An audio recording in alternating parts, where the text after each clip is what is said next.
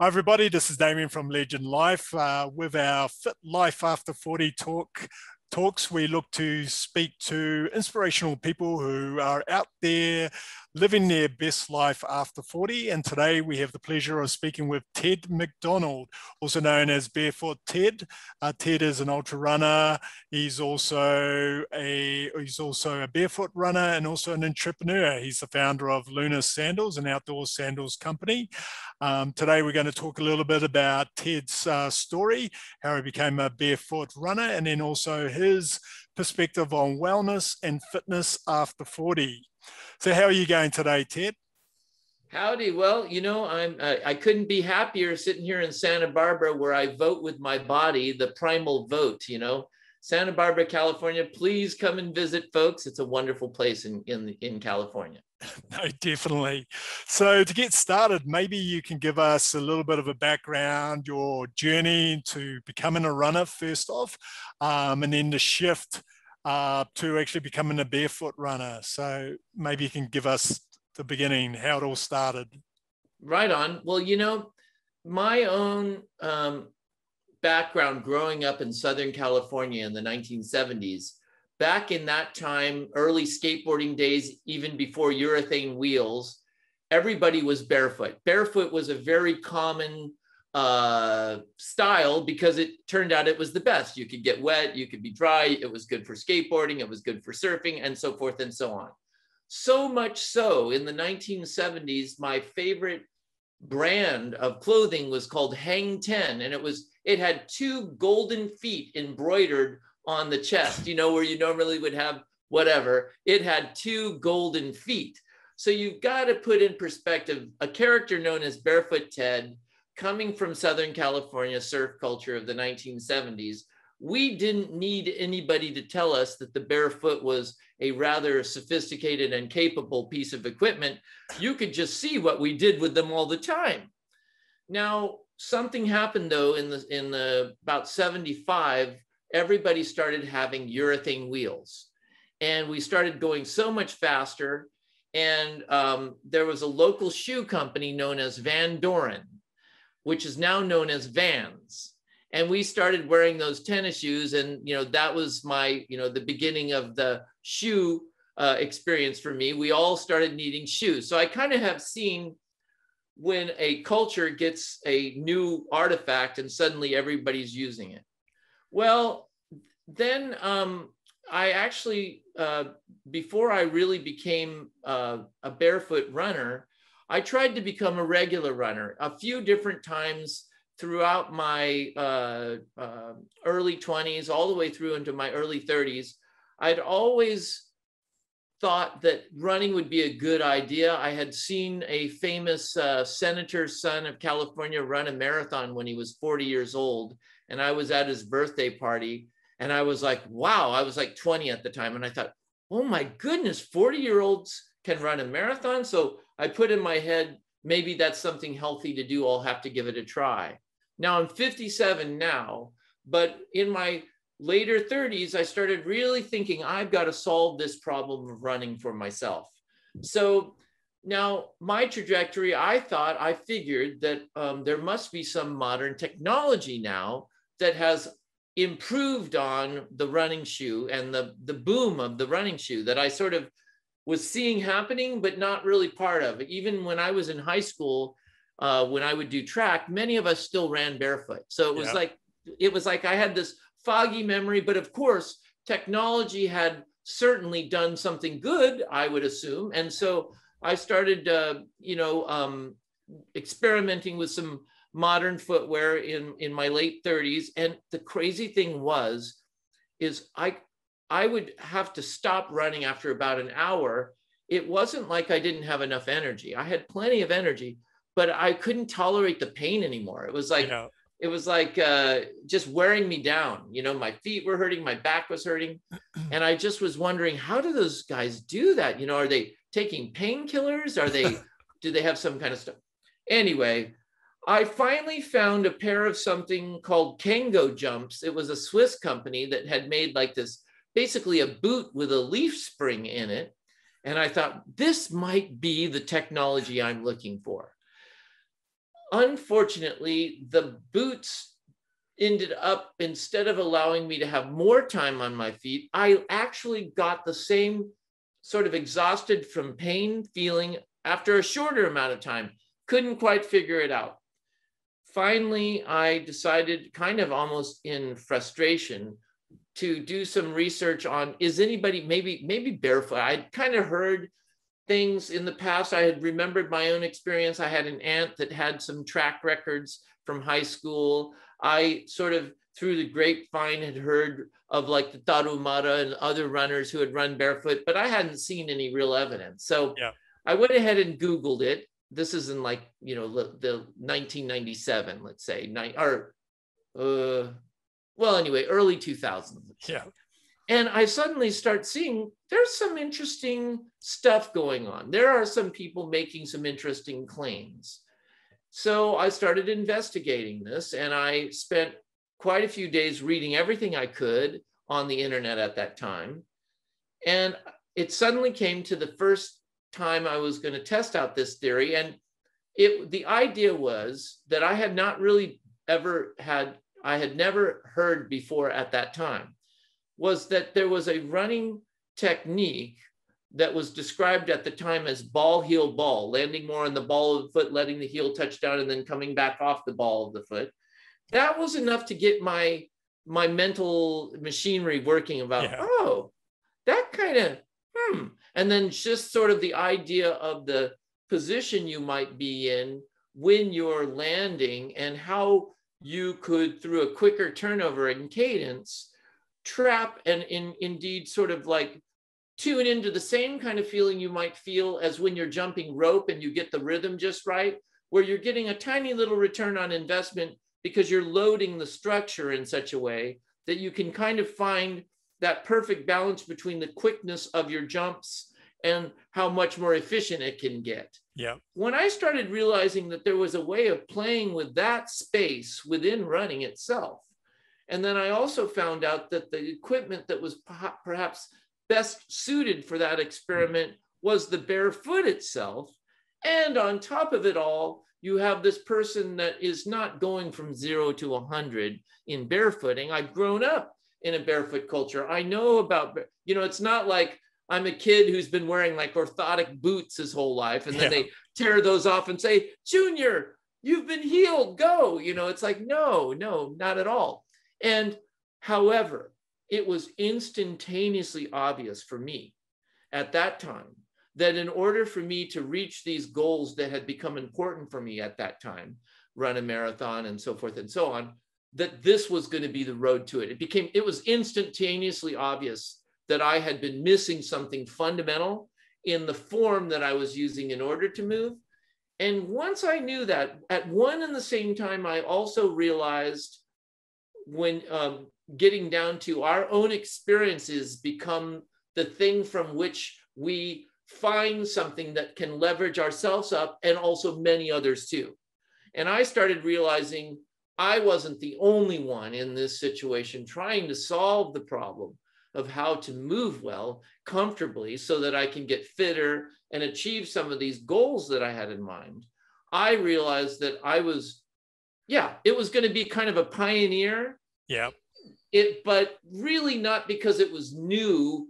It was just new for us, new for that moment, and a new insight that was getting some clear. And that's the other thing. At the same time I was beginning to do my experimentation, there was a lot of, let's say, backup material in research and in writings that all eventually led to the book called Born to Run that came out in 2009, that more or less sealed the deal on this aspect of looking at running, our evolutionary biological position in it, how humans are designed to be able to like maybe become more efficient through a certain pattern of running, how the barefoot should indeed be functional, and if you want to be overall fit. The one thing that I ultimately hesitated on, and to this day, no longer, I'm not interested if barefooting in and of itself makes somebody perform better in a performance metric that's about time, distance, and speed. It may not, I don't know.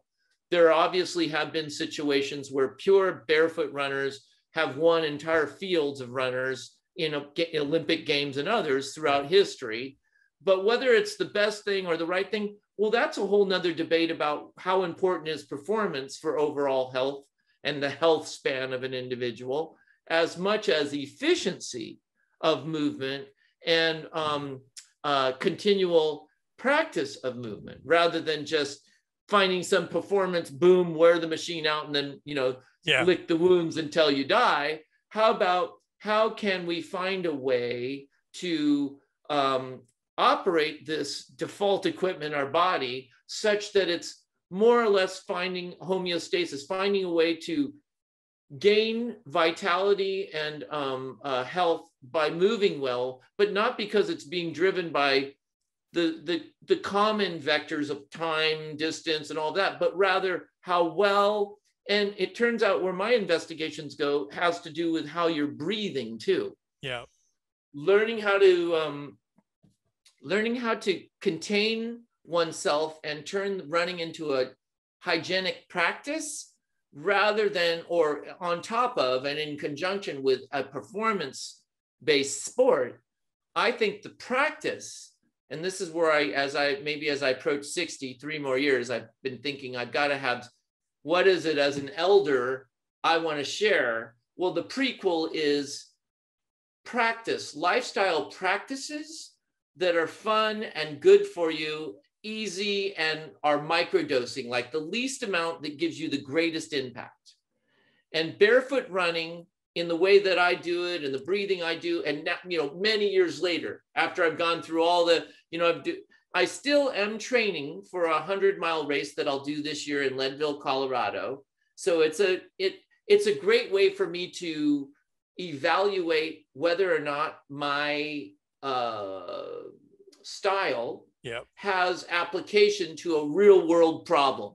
You've got to run 100 miles. You're above 10,000 feet. You're climbing up to, you're having serious issues. Can you pull it, if you can mentally and physically pull it all together and do an event like that in such a way that you feel you can do it feeling good about it the whole way? Yeah. That becomes, and then it inspires other people because they think 100 miles, whatever, how's that? And then I say, well, this is what I do. And that's sort of my shtick right now. I'm trying to show with certain principles, it's not necessarily doing a lot of training that you're going to get the bang for your buck that I'm looking for. I'm looking for vitality, health, happiness, the feeling of well-being, just and giving myself more freedom to be almost like the kite with the string cut. I don't have like regimented, I have this 57 years of riffing on being outdoors and playing outdoors and moving outdoors.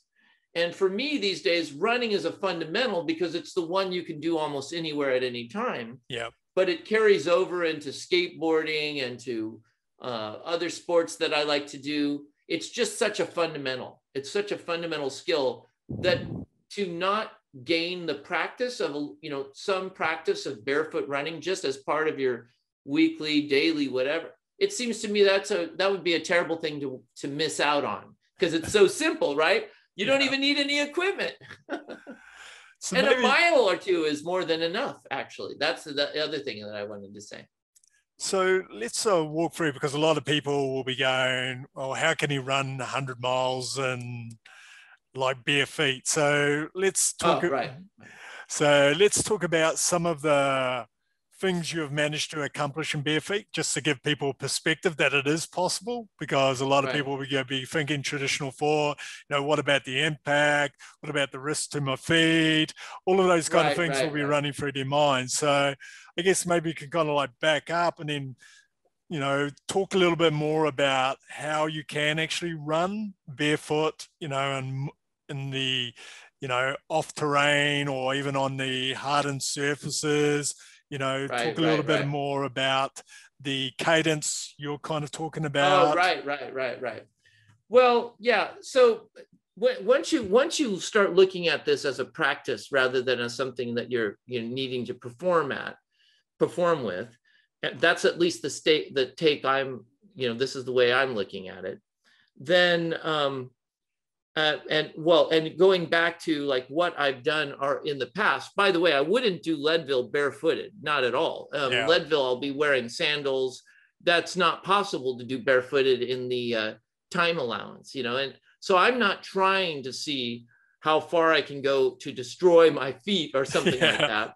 It's really more about learning how to be so aware of what your capacities are and strengthening them in a real sort of like, if you learn how to just do some light training of whatever your normal running would be, and get ready to tone it down and go a completely different direction, and that's something that your body's capable of doing, then I would assume each person's that's a self-experiment of one.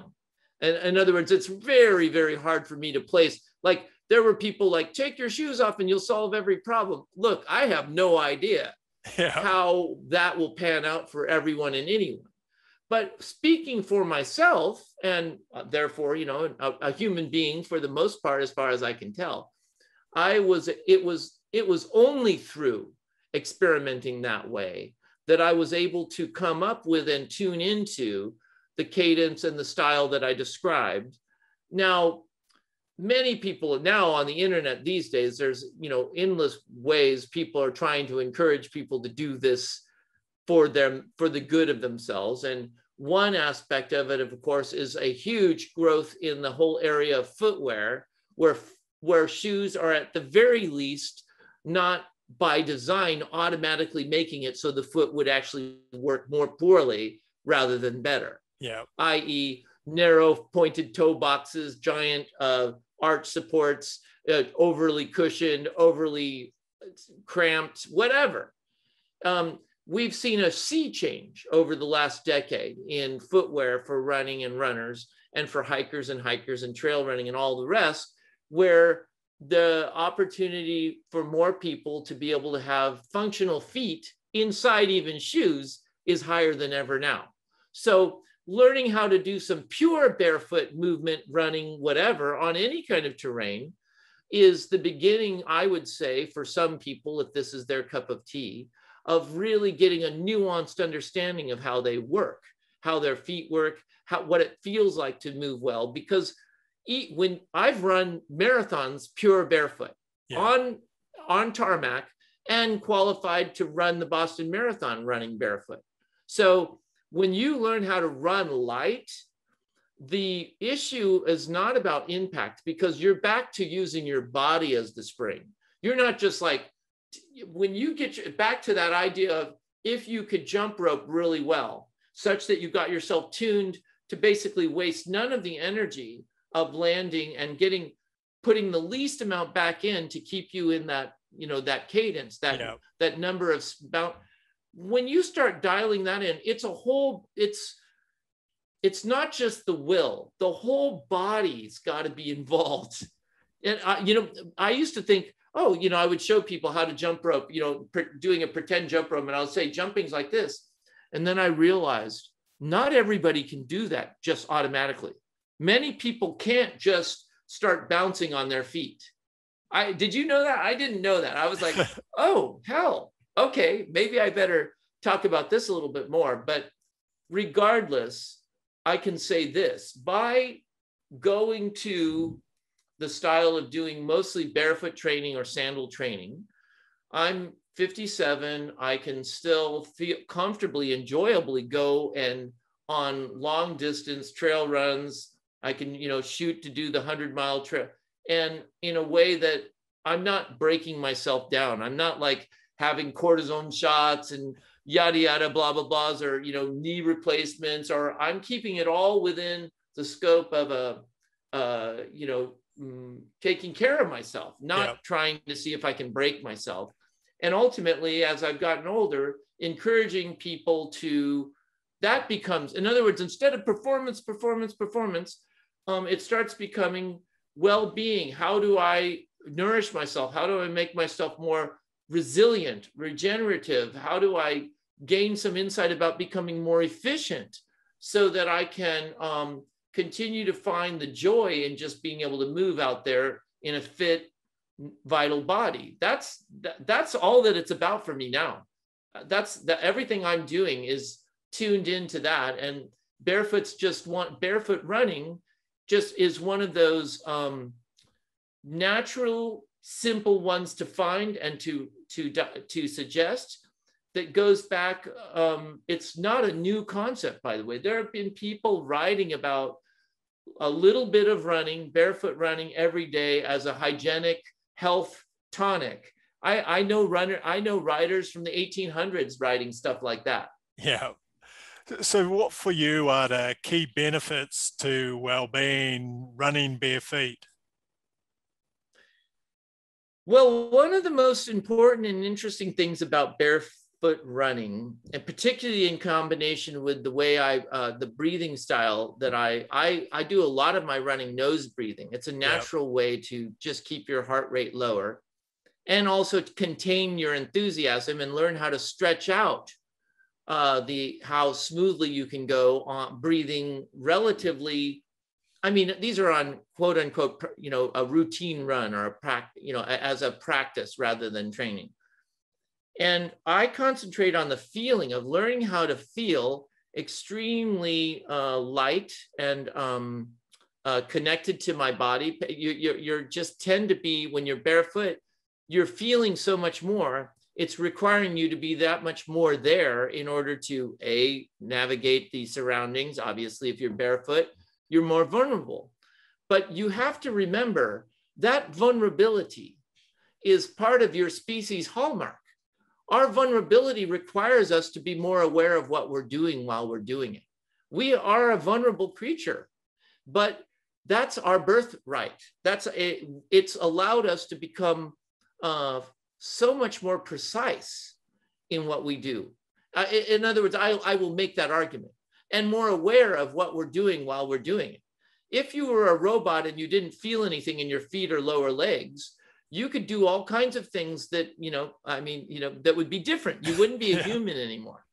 And in some ways, we got so carried away with finding equipment and things that would help us not have to deal with our vulnerability, that ultimately it allowed us to go beyond what our body would have told us was too far too soon. So I say, by getting back to the fundamentals and appreciating your own body, particularly those of us who are older, you suddenly have a new piece of equipment that you're never going to get tired. You got it there. You can't throw it away. It's going to be with you from now until the end of time. Why don't you play around and seeing what it can do?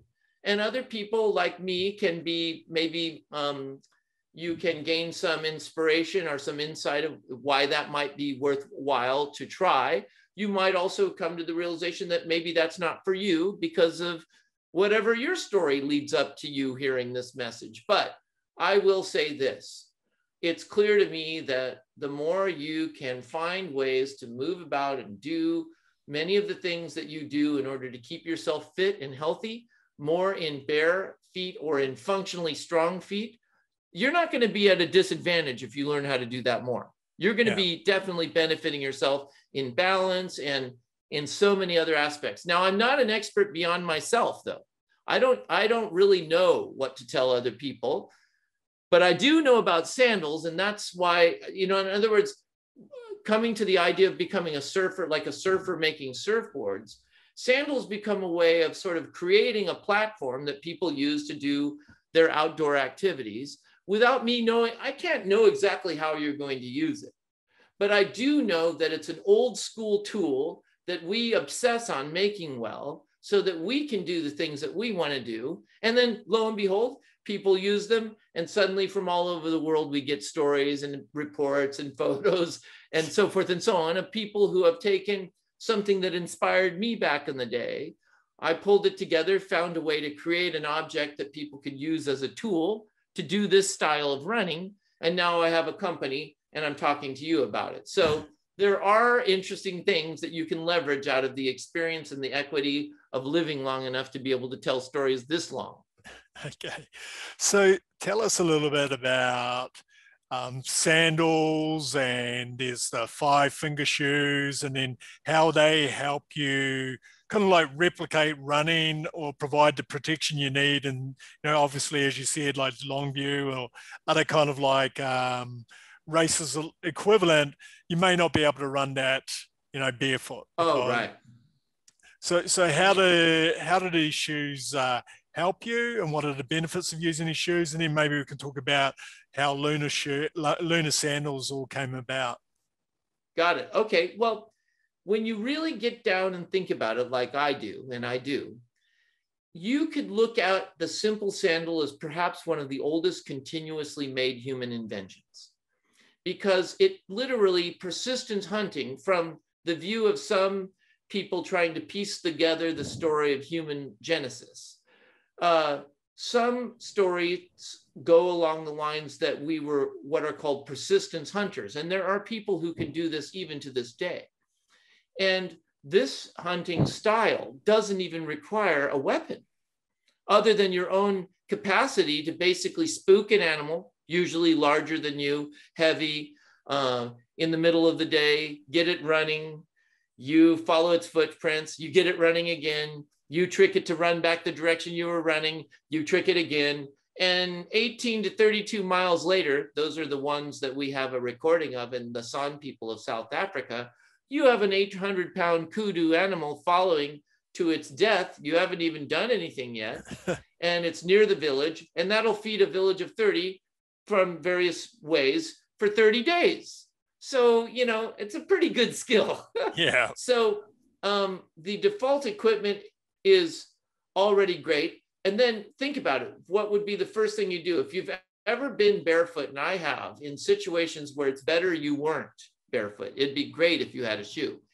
You quickly find out, and any human creator would do the same, that if you were to step in, let's say, some animal dung, and then you stepped in some dry grass, and then you suddenly realize, oh, that feels, everything's the same, but it's not quite so tender. And you start realizing you get a superpower if you could suddenly move across certain areas that maybe have sharp rocks or brambles or other things that make other animals not be able to do that. It doesn't take long for a human being to figure out that a little bit of a foot covering from all kinds of different carcasses and weavings and all the rest ends up becoming a fundamental, probably earliest human invention. Yeah. So that being said, continuing to be able to riff on a design, I like to think of the natural selection of footwear in human society.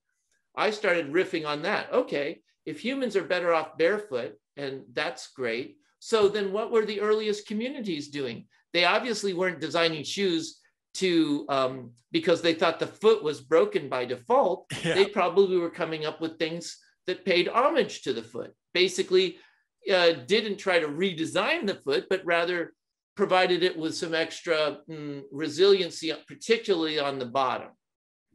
And so Luna Sandals and other footwear, basically when it's good, it's basically just creating some portable ground, some way to allow your foot to do all the things that it likes to do, having evolved on this earth, bend and flex and splay and so forth, but also have, why not bring just a little piece of ground, just the right texture and comfort level to allow you to sort of like replicate the ideal landing conditions. I think that's our earliest human invention. I think you see it on human feet all throughout time, all throughout cultures, from warriors to royalty. And I'm just keeping that little flame alive with materials and processes that didn't exist for any other sandal makers up until today. So it becomes like a tool that people use both as voting with their money to support a company like Luna, but also buying into the storyline of, this is a tool. Why don't you go out and use it, man? This is a good tool. Yeah. Go out and ride the waves. Go out there and get some sunshine on you. Go out there and let your foot be exposed. Don't be afraid kind of attitude. That's what Luna really is about. Okay. So how did the actual beginning kind of like start? Like, so where did you said you did this evolution of learning about shoes throughout history, but what was the kind of like aha moment, I'm going to build a shoe? Is it something you just built for yourself, or you had a mind it was going to be a business, or how did it all kind of come Well, I together? started riffing on designs all over the world. The most interesting ones were the Waraji sandals of Japan.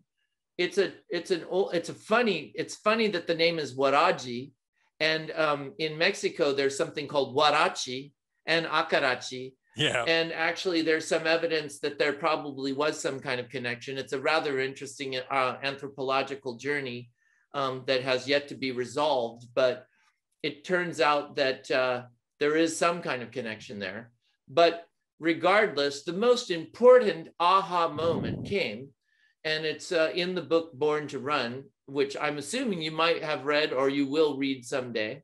And in that book, you'll see that I was down there getting ready to run a race with an entire community of people who have maintained the ancient sandal making traditions that have existed all over the world, and they're still alive and well, and they lived on the border of the state I was living in. So you could be sure when I saw that, and it was palpably clear that this was possible, and I started, let's say, being like a surfer for the first time, seeing a surfboard and a surfer on a surfboard. And then I tried one of those surfboards. Well, the rest is history. And that's happened innumerable times. That is the story of human sharing. Yeah. Basically, every kind of invention that's ever been invented, somebody figured out, and then somebody else tried to do it a little better, and then somebody else tried to do it a little better, then somebody got really good at doing it, and then somebody else got really good at doing something else, and then somebody came up with a way to trade things between the two. And well, anyway, you know where I'm going with that. Yeah. So, and then what's the vision with Luna? So what are you hoping to achieve? Well, to reduplicate an experience and to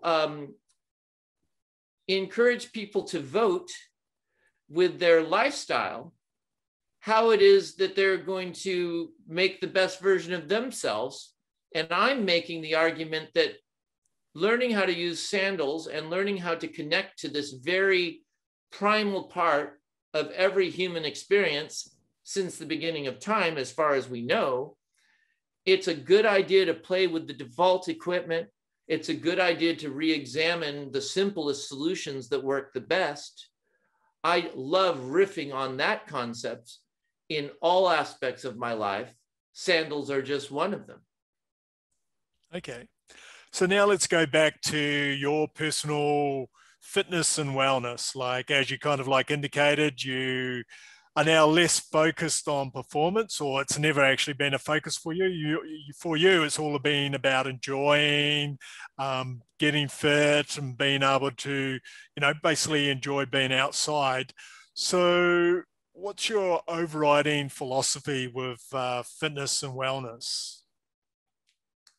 Well, I think fitness should be focused on something, when I say performance, I guess ultimately it would be great to have indicators that are allowing us to have some kind of points, some kind of way of determining whether or not we're making progress in something we're doing. So the idea of being able to have a measurable way to determine our progress in any sport or conditioning of some kind is, I'm not saying isn't valuable. Yeah, it's extremely valuable. And finding ways that will, because it can often motivate people to do more than they would if they didn't have something to shoot for. So I'm not trying to take that away from anybody or take away their performance goals of some kind or another. What I'm discovering, though, is that there are aspects of performance that are not well measured or understood, but can be felt and can be experienced. And so well-being is a very difficult one to put a specific number on. I think we will, over time, come up with better biometric readings on things that are really important and valuable information about health that are probably not in line with the way people look at health right now today. Obviously, we're going to be always making new breakthroughs and insights, I mean, one huge topic would be just the microbiome that we're made up of, that's many times more cells of something other than us living in us than there is us living in us. Yeah. I mean, that's a fascinating topic in and of itself. So well-being to me means self-reported well-being, being able to overlook my entire life, how I sleep, how I eat, how I think and feel, what I'm capable of doing, what I'm capable of imagining. These things are not compressing or becoming less as I get older, but rather become more expansive, and the opportunities and the ability to stay calm also in the face of all the new opportunities and chances, you know, to do various things. So well-being to me is an attitude that has a corresponding, let's say, results list that's about well-being and what you can still do in your body. You know, I can go and like whatever. So some of the things I can do now, I know I couldn't even do a year ago, you know, yeah. I mean, and I never could do before that. So like gaining new skills in like, for example, 3 weeks ago, I went to Yelapa, Mexico for a 1-week breath holding conference, like learning free diving techniques, but other things too that I had. And it's like, oh my gosh, an entirely whole new treasure chest of fascinating new possibilities. And then, you know, I've the whole nutraceutical world and the whole, there's all these new. So ultimately, well-being is being in a state of living whereby it's palpable to you by what you're doing, how your life's going, what you're able to achieve, not just in some kind of one metric of how well you were able to perform on an oxygen usage test. But ultimately, I want to be in that sweet spot, that flow state in everything I do, on every project I'm working on every interview I'm doing, on every, as much as possible, get into that state where I'm feel like I'm breathing, I'm relaxed, I'm holding my body in a good position, I'm feeling like, yeah, like I'm vital, and I'm able to make important, I'm able to gain new insights still in life by just interacting and sharing a story and hearing. So that's, I mean, it's a very, I mean, in some way it's mundane. I mean, people know when they feel better. Yeah. I'm just saying, I'm knowing it, and these are the things I'm doing. Basically, very, very basic things: time in sunlight, time outdoors, time barefoot, time in natural surroundings, moving and playing a lot, and eating well, and experimenting with nutraceuticals and other things, and see what sticks, and ultimately take full responsibility for my own health, and realize that I have to be the expert on me. No one else can do that job. Well, people can help a lot, but ultimately I'm the one who has to move. You know, you listener have to do the directing and the decision making for you. But some of us, when you hear people like me and others self-report that because they've done X, Y, and Z, they're feeling better, that's just a clue that you've got to find what that's going to be for you to get into the same spot. But it is possible. And I think more and more people are doing it now than ever before. So don't listen to the old story. I'm getting older, I'm getting tighter, I'm getting yada, well, then change something, change it up, find a new way, think outside the box. Don't accept anything on face value, would be what Barefoot Ted says. No, very good. So it sounds like you have a pretty good awareness about how you feel in different situations, and then you use that as a yardstick that you measure yourself against everything you kind of like do in your life. And then, as you said, you never kind of like fixate on one thing. You keep on adapting and trying new things. You're continuously looking to evolve. And so you're testing things. You already know what your yardsticks are. You know, you have a sense of how you feel. And then you'll test something new and see, does that resonate? No? Okay, I'll try that. Does that resonate? Okay, maybe I'll put an ad on it. So you are very much in ownership of how your body kind of like feels and reacts, and you're always trying to get better, which is kind of like an interesting perspective. Yeah, and I think that comes, and so that's just being true to my roots, authentic to my roots in surf and skate culture, which really didn't have any, at the time that I was part of it, it didn't really have a, it hadn't really become a sport yet. There was, there was some competitions and this and that, but it was really much more about shared experience and style. Yeah. And it turns out there is that element in the running community to some degree, particularly like some of the events I go down to in the Copper Canyons in Mexico.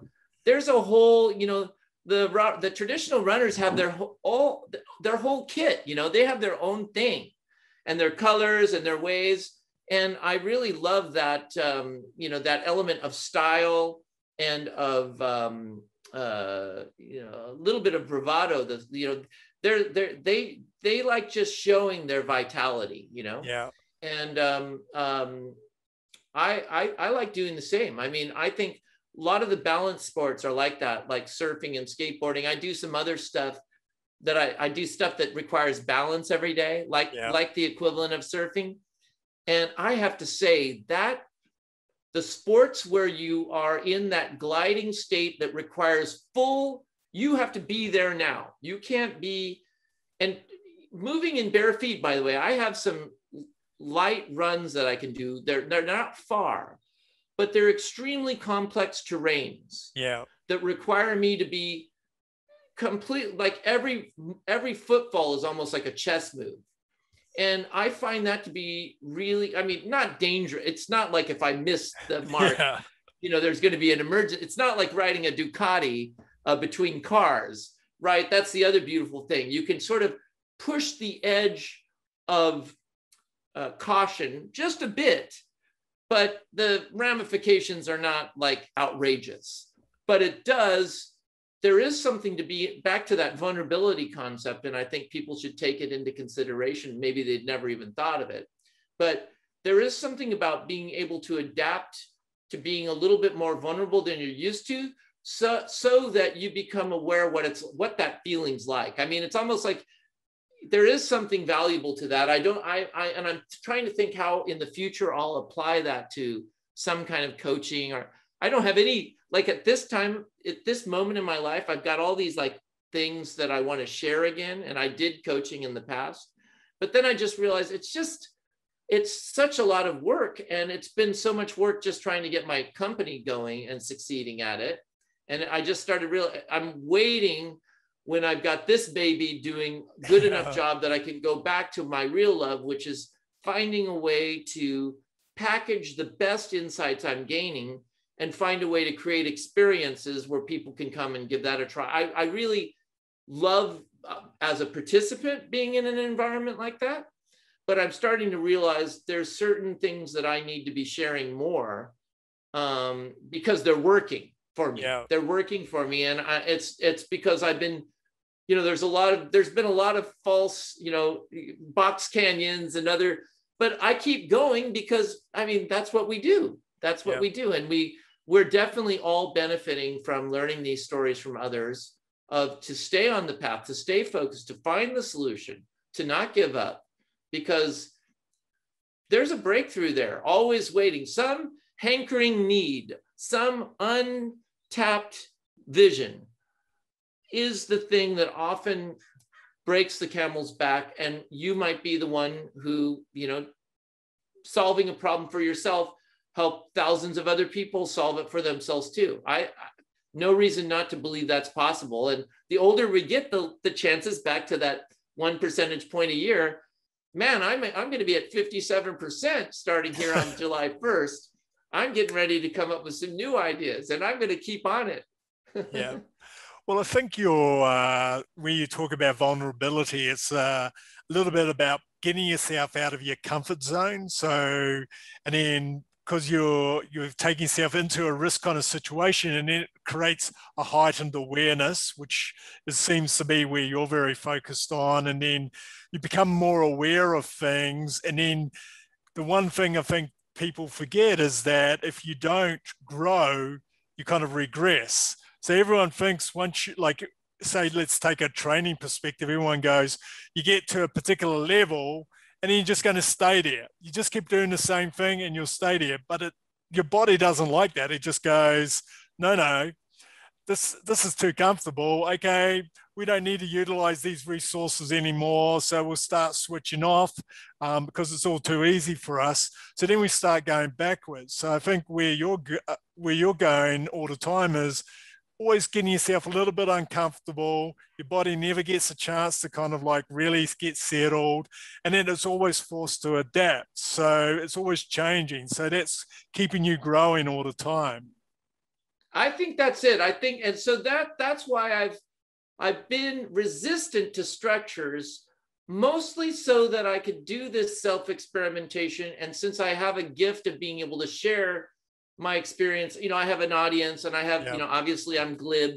So I think that that becomes an important resource for other people. Not that I have the solution for them per se, but rather there's a style in this that gives them a little bit of empowerment to like find what it's going to work for them, realizing that each of us in a way is solving the riddle of our own lives anyway. I mean, no one else has the complexity of what we are and has housed it for as long as we have. But there might be an aha moment that a person like a Barefoot Ted gives, hey, I never did think of that. I never did try that. And then lo and behold, that might be one of the, the things that sort of gets it rolling in a better direction. So certainly some people will listen to this and maybe get inspired to tap into this way a little bit and see if it doesn't provide them with something that will, reinvigorate their willingness to be an experimental animal for themselves. Yeah, and then we are experimental animals, aren't we? It's all trial and error. Totally. So what does a week look like for you? So what's the training regime you kind of like follow? Well, so that's there are underlying certainties almost. Yeah. One is I have an espresso maker and I do have coffee in the morning. And so I have that kind of a habitual sort of like plant medicine ritual every morning. So don't be alarmed, folks. That's true. I often go by what the weather's going to be like. Santa Barbara, if it's sunny in the morning, like in the winter, it's often sunny in the morning. The first thing I'll be doing then in the winter is be getting out there with the, basically trunks on, maybe a hat, and do a light, maybe 10-minute jog, run, walk, followed by some breathing and maybe, I got into really this year, a lot of doing headstands, like doing them really well and like getting really good form on that. And been getting way better at that. And I'm realizing a great increase in core strength because of it. So if it's a cloudy day like today, it started out cloudy. They call it the June gloom here in Santa Barbara. I have a sauna and a cold plunge. And I fired up that sauna and I got in there. My wife and I did a hot and a cold together. I just love that. I love the extremes of hot and cold. That's been something passive exercise. And I do a lot of skateboarding. I had the world record for a while, distance on a skateboard in 24 hours, 242 miles. But it was a technique called long distance pumping. So I have a skateboard that I'm telling you, it's one of the best core workouts ever. And I just love, I basically can surf. Like, it's like I'm surfing practically. I can make this board just by wiggling it really go. So always some kind of so I have all kinds of different wheels. I have an antique high wheel bicycle. So I'm always something, if there's a wheel on it and I can make it flow, I'll be giving it a try. I might just pop in the ocean for a swim here or there. I mean, while I'm on a run. So kind of it just, one of my favorites I do have to mention is my wife and I almost every day, play a game called Smash Ball. It's a very simple wooden racket, rubber ball, and we call it our marriage therapy. And we're so good at it, people stop and like, you know, get mesmerized by our ongoing, and the goal is to just keep it going. I'm telling you, couples out there, learn how to play Smash Ball. I guarantee you will benefit from it greatly. That we almost make a joke, my wife and I, like, we need to be like, this is the marriage. You know, people say, oh, where'd she win? And we're like, no, nobody, we both win therapy. It's therapy. Trust me, $10 from Amazon. So it's kind of like that, very, very, very random ultimately. And I do a lot of my own cooking too. And here in Santa Barbara, we have a lot of great food, including grass-fed animals, including seafood, including, you know, the endless variety of fruits and vegetables, as you know. So I take a lot of pleasure in playing a role in preparing that. So it's like, it's a lifestyle. And I like to say this concept of like, you have a philosophy of life, you have an attitude from that philosophy, you do actions based on that philosophy and that attitude. Those actions ultimately lead to some kind of results. And the outcome of it all is to try to develop that lifestyle that you're looking for that keeps this whole thing going. So this past week or two, from some of our encounters on the, I've been playing a role in my company as one of the primary answerers of customer service phone calls for the last 2 or 3 weeks, along with emails and texts. And it has been one heck of a tough job, keeping me on my toes and having to, you know, be at a computer a lot this week, but interspersed with taking breaks. You know, that's the other thing. I do a lot of the work we all have to do in the modern world, but I make sure, and that's voting with your body, making sure you're in a place where you can get outdoors.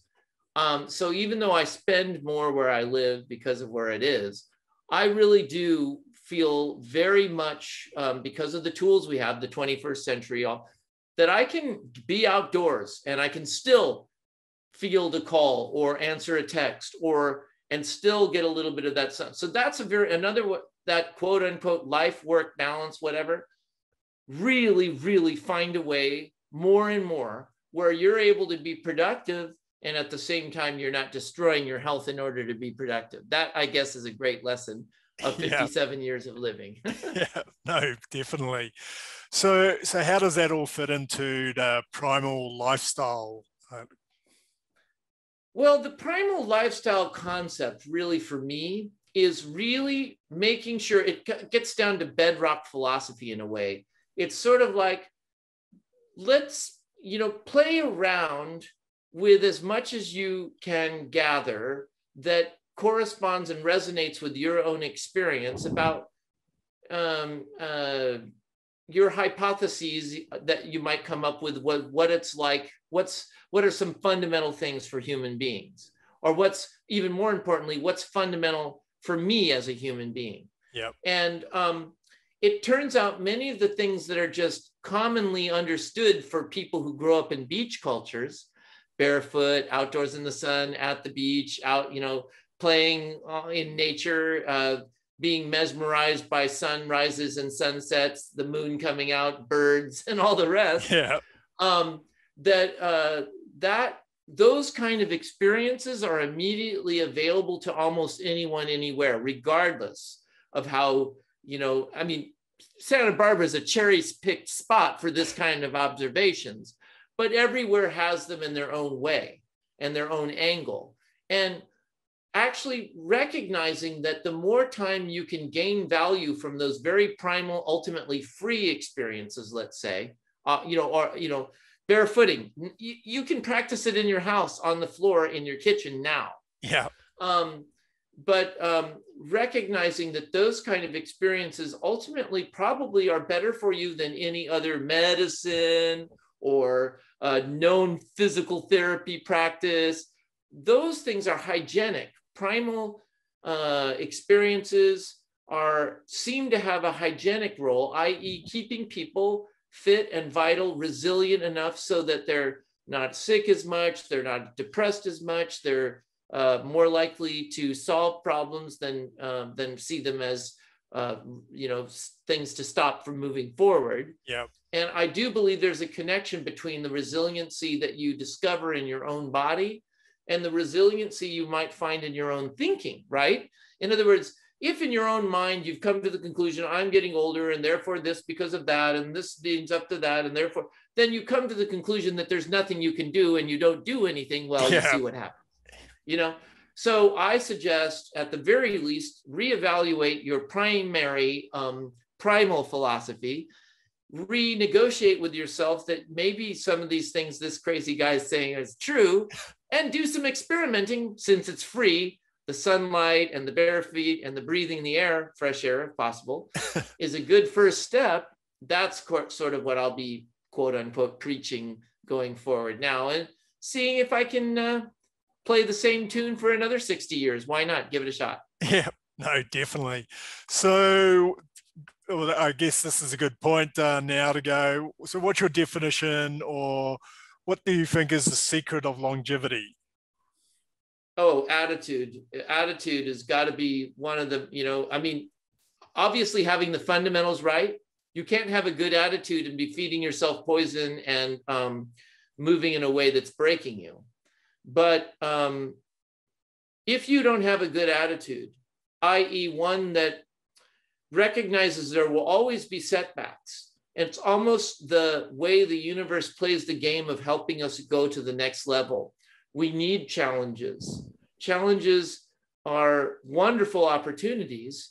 And if you have that attitude, what is it about anything that isn't interesting and worthwhile to examine in living? I mean, everything, even setbacks, become new opportunities to try new inventions and new ways to solve the riddle of whatever happens, because all of us have setbacks too. Yeah. Health problems, accidents, relationship changes, economic downturn, whatever. But none of those, even those kind of things, even death itself in a way, even the approach of death, these are all new opportunities for us to find new ways to do better than we imagined we could do by being there in the driver's seat and taking control over our life as best as we know how, and steer it more and more in the direction that we know somehow intuitively, or through a talk like this or whatever. We know that we should do X, Y, and Z. We just haven't put it into drive yet. Put it in drive. Yeah. Get that thing going and see what happens. More people than others who do that report better than people who don't.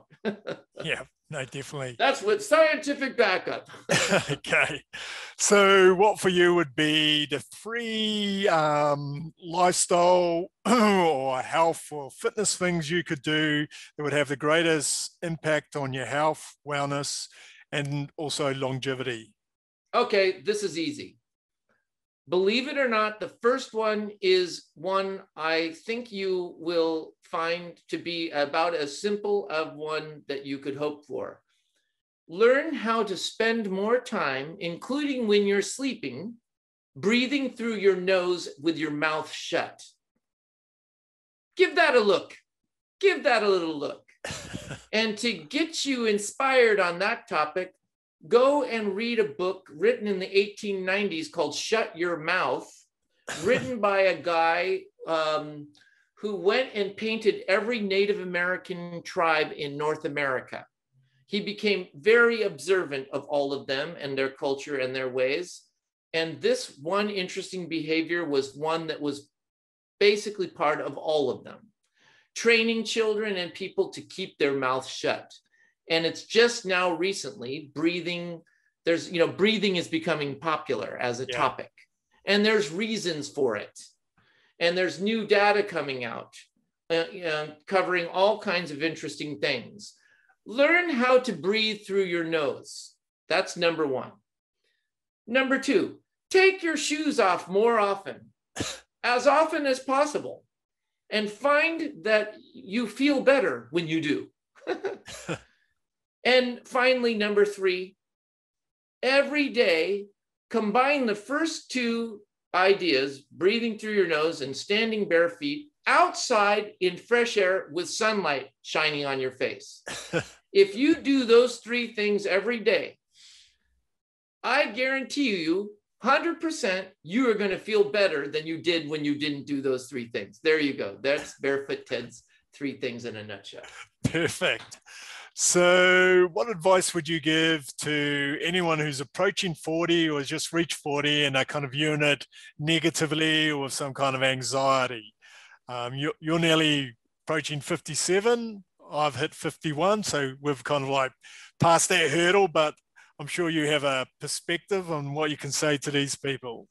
Absolutely. If you are turning 40 now or soon, whatever, you are a lucky person, because there has never been more good information about how to keep you happy and healthy out in the world than there has been, as there is today. Now, you can't even imagine how lucky you are to not be an experiment for seed oil companies and, toxic sugar flavorings and medicine that's not even good for animals. No, you're way better off, young 40-year-old you or approaching you.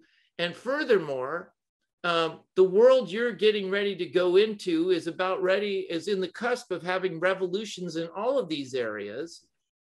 And you're going to be an important part of it, both as a customer and as an entrepreneur, finding new ways to share these kind of insights that we'll gain through nutraceuticals, through new medicines and foods, from algae to fungi to microbiome stuff and new biometric stuff and folks, don't dismay over the breakdown of some of the broken equipment, and some of them are called nation states and some of them are called money, but instead focus on the exciting world of all the people like you and other people who can communicate their insights and experiments to the world like we are doing now, and get to work finding what works for you. And there's a great quote by a mentor of Martin Luther King, who was a famous American civil rights leader. His mentor was a guy named Howard Thurman, who was a unusual character because he was the only Baptist mystic. It's kind of like an oxymoron almost. But he said, don't ask what the world needs. Instead, ask what makes you come alive and do it, because what the world needs are people who have come alive.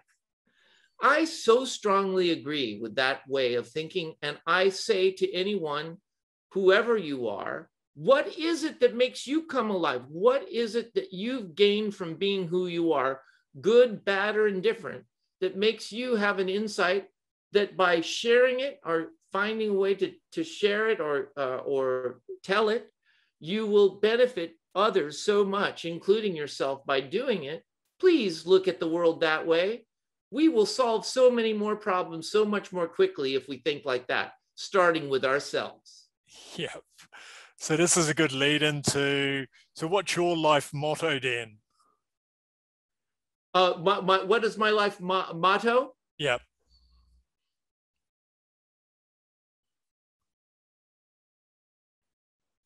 Well, it's too easy to say, take it easy. But what I do want to say along those lines is a concept that comes from our yoga friends. It's a word called ahimsa. Ahimsa is nonviolence. And there's many ways to interpret that. And some people will go so far, for example, they won't eat any living thing, like that, because they don't want to apply violence to something. But I think it's far more applicable and much more realistic to apply it to oneself. And what I mean by that is, make sure that you're kind to yourself.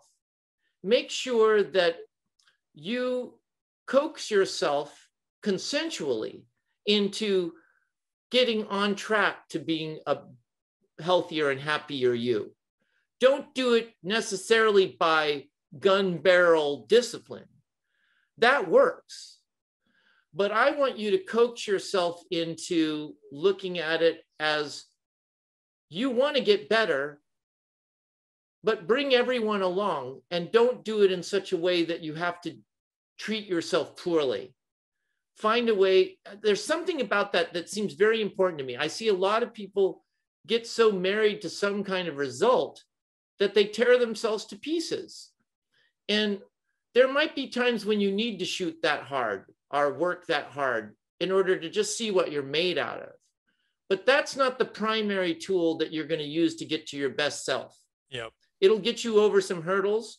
It'll give you some courage to try new things, but ultimately find a strategy in living that it makes living enjoyable. Yeah. So that you want to do it more and better. And that's what I mean by, so take it easy. Yeah, take it easy. No, very good. So another lead into, what are 3 life lessons you've learned in life that you think would be of value to other people? Well, number 1 is recognize that you, because you're so unique in the universe as an individual, such a complex set of improbable situations occurred in order for you to be whoever you are, wherever you are now. First of all, realize that that's a treasure and have some gratitude for having been so lucky to be who you are, thinking as you are now, whoever you are. Even if you don't like your instant situation, realize that because of everything that's happened to you, you're in a position to be able to do something unique with what you've learned, like no one else can. Find what that is and do it. That come alive part. That's a lesson. Number 2, don't listen to what nobody else is you. Nobody else can be you. No one else is going to be able to play that role. So you might come up with an idea or a strategy that other people don't understand, can't appreciate yet, don't believe in.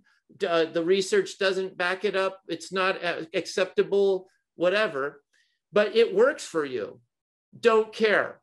Learn how to not care if other people don't understand why you do what you do. That is one of the lessons you need to overcome. Do what resonates with you, with what authentically feeds you. That's your job, not to pretend that you're somebody else or doing something else to make somebody else happy. That's not good enough. That makes somebody else happy, but leaves you not not the one that needs to be happy first. So that's the second thing. And finally, have the courage to start and start again, because it's never going to be a situation where you won't come to a wall and you won't be able to go over it or under it or whatever.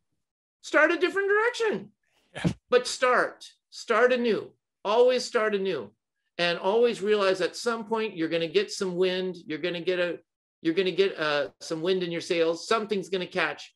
But if you don't start, nothing will happen. And you know what that's like. You get nowhere. Definitely. And you get nowhere faster and faster all the time. So those are my 3. Awesome. So last question. This is the big one. What's your definition of living your best life, or what I call a legendary life? I think a legendary life is going to have courage, but more importantly, a legendary life is going to reach a level where it is serene, because it's continuously and regularly that person is making choices in their life, little by little, better and better, such that they begin to allow the anxiety of failure or the wrong path or the failure, overcoming all of that and getting to the attitude that allows you to, with courage and serenity, face the obstacles that you're going to have to face.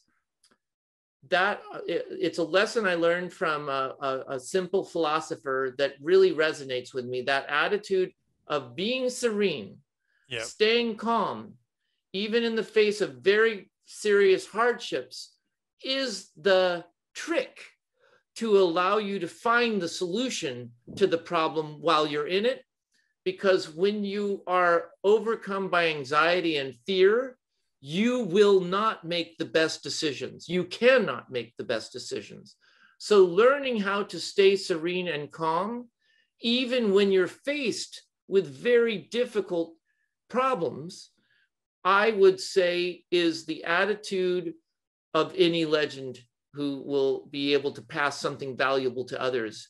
They must be able to enact themselves serenely and benefit from that attitude is my attitude. No, wonderful. So Ted, it's been awesome speaking to you. You've definitely been very inspirational. I'm sure a lot of people get some value out of this. So for anyone who's interested in learning a little bit more about you and perhaps reaching out, how can they find you online? Well, you know, I'm the usual suspects. You know, I'm Barefoot_Ted at Instagram, and I'm on the Facebook too. I have barefootted.com as my kind of like portal to things that I might be interested in, and groups or organizations or events that I might be supporting and products.